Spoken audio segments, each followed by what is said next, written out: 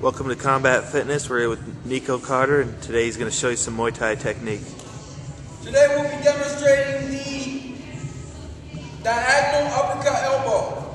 Again, in the earlier videos you can see we're in our fight position.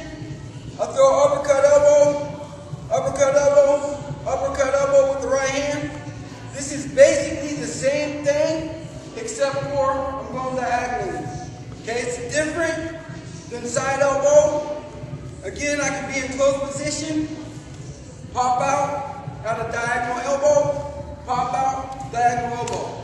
My partner here is going to help me demonstrate. In the clinch position, if we're in the clinch position, we're moving. So I get this hand on the inside, right here, bang. I can either uppercut elbow, just to kind of pop them back, get a little bit of space, create some distance, and then I can whack with the real one coming up, which would be the diagonal elbow. Same thing, on this side, he has me here, bam, I can hit him this way with this one, and then turn it also to the diagonal elbow. For more information, www.combatfitness.com.